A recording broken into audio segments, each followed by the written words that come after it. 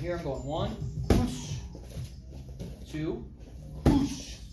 Now he's going to move the pads up, okay? Now what I'm going to do, guys, I'm going to bring the leg up, just like I always do for my teep. If you bring it too short, it's a bad bluff, all right? Because they're like, oh, he's not actually going for it. Bring it up like you're going to throw the teep, step down, whoosh, throw the lead round kick. Okay? The second time round, we're going to change it into a lead round knee. Okay? So then again, I'm here. I go 1, whoosh, 2, whoosh. Now all it's going to do on this one, guys, is again, you don't even need to double. You can choose one. Yeah. Okay, we're going to be here, guys. Actually, if you want, since it's going to be my lead, yeah, lead.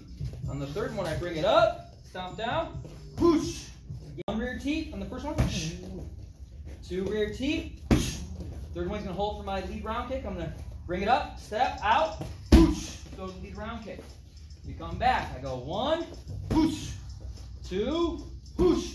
You're just going to use the lead pads. You can actually face me a little bit more too. Yep. I'm going to bring it up, step out, whoosh. Bringing them into that knee. Guys, when you use the one, it's totally, for knees, it's totally cool. Okay? You just kind of slap it down a little bit. Switch angle. Okay, guys, again, first one. 1, whoosh, 2, whoosh. Hold up the round kick, whoosh. Okay, second one's going to be the knee. 1, whoosh, 2, whoosh. Third one, just hold the knee, whoosh.